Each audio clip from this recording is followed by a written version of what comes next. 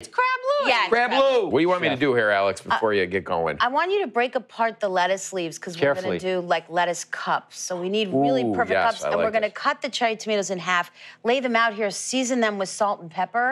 Okay. And then arrange them on the platter. Half a cup of mayonnaise, 2 tablespoons of chili sauce, 2 tablespoons of sour cream. I love a little sour cream and mayonnaise. That's the king of salads, right? By the way, there's nothing salad-like about what I'm doing. Yeah, I'm like, when does the salad come up? It's a salad composé. There's gonna be a chiffonade of kale later. Wait, so that was lemon? 2 tablespoons of lemon. It's 2, 2, 2. 2 chili sauce, 2 lemon juice, 2 sour cream mixed with half a cup of mayonnaise and some... What's that, Worcestershire? Little Worcestershire. We're mincing scallions. Why scallions? I think with the crab, there's some chive and there's some scallions. So I'm putting most of the white part of the scallions that I cut into the sauce itself. And then again, you know me and my sheet tray method. I think with crab, you really wanna, it's such a noble and delicate ingredient. You don't want to make a crab paste, right?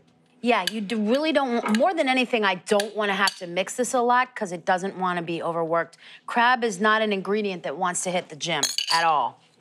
Look at that, beautiful, Jeff. So now we have this opportunity, and I think, you know, start by just giving your crab a little taste because sometimes it can be saltier. And this is a little naturally salty, so it's good to know where you're at.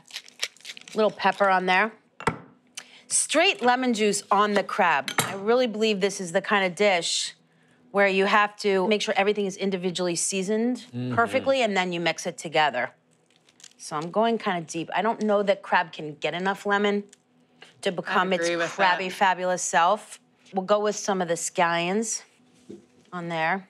Can I eat this off the sheet pan too? Why not? If you behave, and you seem to be doing pretty well. Let me get a large.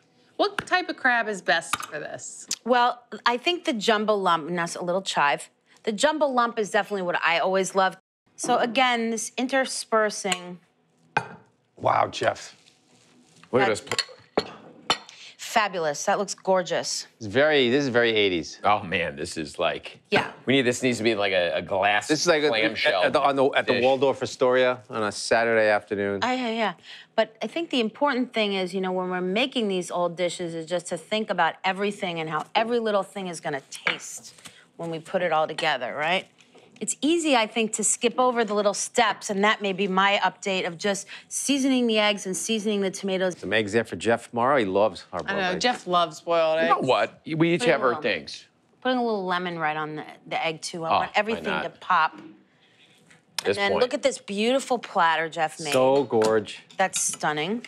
And then we just go lettuce cup, okay? She's an artiste, so. 1982 is on the phone, and they're like, we love you, XOXO. Right? Jeff, will you do me a favor and just, like, intersperse the critically important hard-boiled egg? I love that sulfury egg with the crab, right?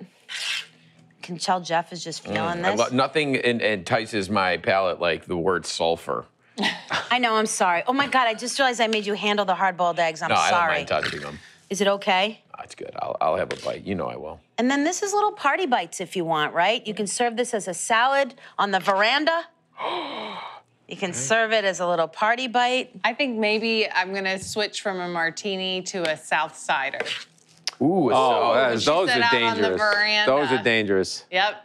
Why? Alex says this is clear. The king of salads, all this crab meat going on there. It's luxurious. You know, I've also had this, I like this rendition actually better than the one I've had in like a glass, parfait glass with shredded iceberg, like layered, where you go down and...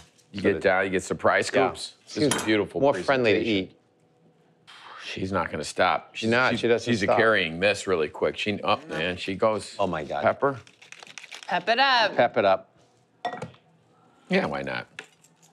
Okay, sign of painting. Give me one. Time for the... We need a couple little tomatoes. I'm nervous.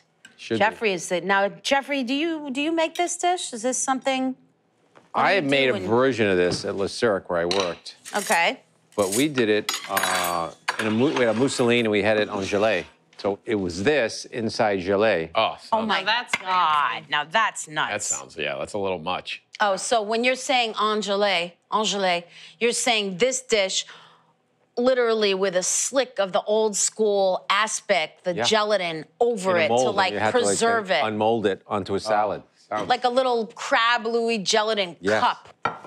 What do we think, Jeffrey? That's got your name all over I it. mean, We might as well call this the Jeffrey episode. You're right. I Yeah. agree. May I serve you? Thank Old you. school. Thank you. A What napkin? makes this, honestly, what makes this are two things. The Worcestershire and the lemon.